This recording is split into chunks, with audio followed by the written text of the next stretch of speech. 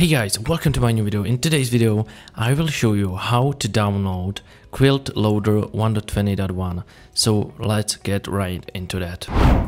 As you can see, I already have the Quilt installer on my desktop, and what you need to do is to go to the video description and download it from there. Then take the file and drop it on the desktop just like I did.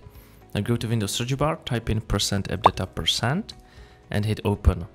Then you will be in the roaming folder. Go to .minecraft, scroll down to versions, open it up, and now double click on the Quilt installer. Now you need to select the micro version, so for me it's 1.20.1, and hit install. And as you can see, Quilt Loader has been successfully installed.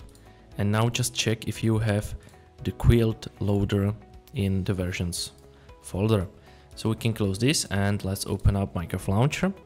Right now we are in the Minecraft Launcher, and make sure that you choose the Quilt 1.20.1 version and hit play. Also make sure you check the I understand the risk, don't worry again about these installations. Hit play and wait until you get to the Minecraft menu. So I'm in the Minecraft menu, and as you can see, Minecraft 1.20.1/Quilt Loader. So we are here, everything's working just fine. Let me get to the Sherlock word, and I'll actually show you that everything's just fine. So right now I'm here. If I press F3, you can see that I'm in a Quilt Loader 1.20.1.